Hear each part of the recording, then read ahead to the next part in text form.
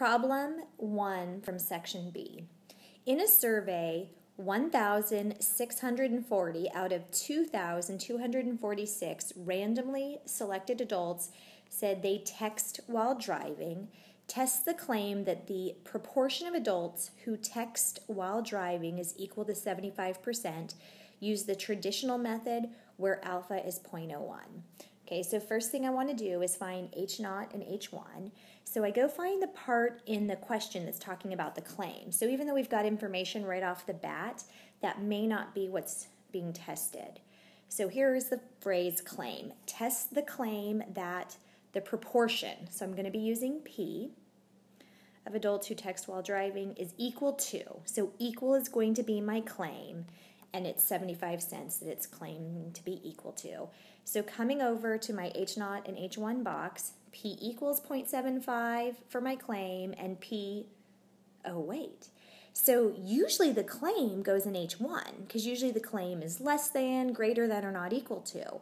But in this case, the claim was in H0 in the null hypothesis. So when it comes to the symbol to put in the alternate or alternative hypothesis, even though my choices are less than, greater than, or not equal to, I can't just randomly select. If my claim is H0, which means my claim is equal, we have to go with the opposite, which is not equal to.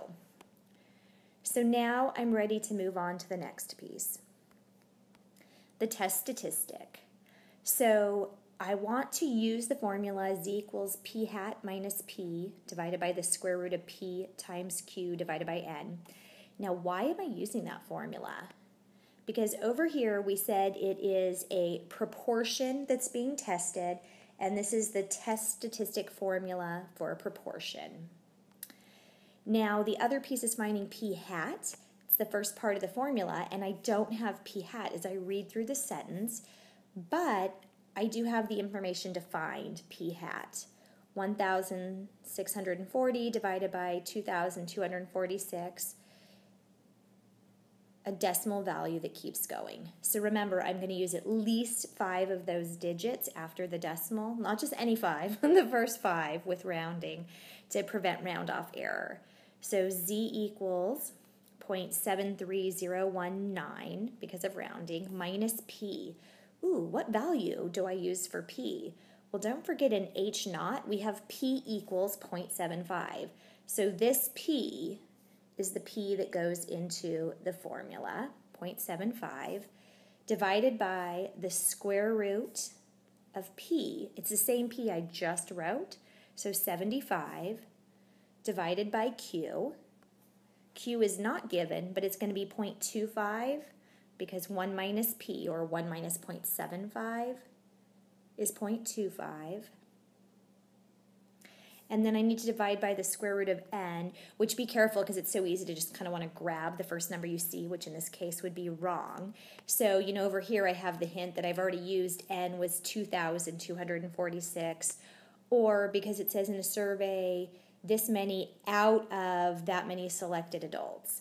So I'm dividing by the 2,246 number.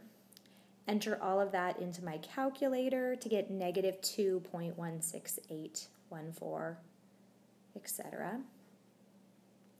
For the test statistic, I want to answer with a 2-digit decimal value, so with rounding I'll have negative 2.17. I'm ready to move on to the critical value. Now, why do I say that? Notice the question said use the traditional method, and the traditional method is the critical value method. Our other choices are to use the p-value method or a confidence interval, but this one asks for traditional, and traditional means critical value. So for the critical value, I start with alpha, which is given to me as 0.01, also called the significance level. Since I have a two-tailed test, wait, why do I have a two-tailed test? How do I know this one's two-tailed? Right, because in H0 we have the not equal to sign, which means I have a two-tailed test. So because of this, I need to find alpha divided by 2 and get 0.005. So now this is the area that is in both tails of the bell-shaped curve, the Z curve. So I go to the edge of the table, well, I'm sorry, I go inside the table looking for 005. And as you can see, it's a tie between 0051 and 0049. So I have the asterisk telling me to use the number negative 2.575. If not, because it's a tie, I would have averaged 2.57 and 2.58, knowing that I would have a negative value. And so I'm going to answer with plus or minus, remember, because I have a two-tailed test, and get plus or minus 0.2575. And now I need to decide whether I reject H naught or fail to reject H naught.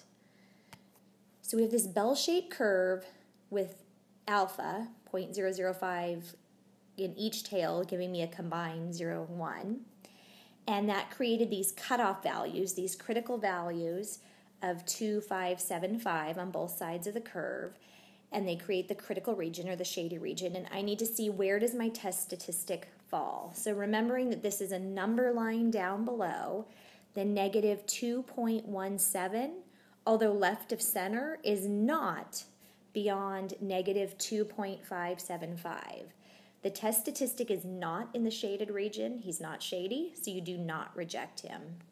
So therefore, we fail to reject H naught. Okay, and the last thing I need to do is write my final conclusion that I'm going to put in this bottom box. So I start off by deciding, was my claim H naught or H1? So my claim is H naught. And because we fail to reject H naught, it's always H naught regardless of who the claim is. But following the flow chart, I need to start my conclusion off with, there is not sufficient evidence to warrant rejection of the claim that, and then I need to figure out how to word this. So I come back up here and it says, test the claim that the proportion of adults who text while driving is equal to 75%. That's actually a complete sentence that covers everything I want. So I'm just going to copy that part down.